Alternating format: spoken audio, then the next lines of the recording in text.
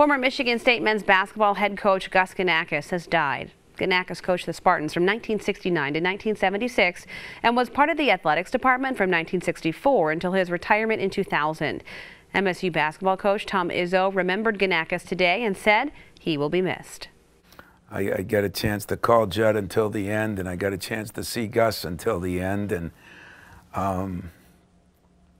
it'll be more difficult, to be honest with you. It really will, and I think I'm going to try to do what people told me to do when my father died a couple years ago, and that's remember all the good times. You know, I must have thought of Judd today 100 times, and after Gus died, right in the middle of, which is kind of perfect. He died in the middle of our basketball luncheon, and I'm going to try to remember all the good times I had with him, all the funny moments I had with him.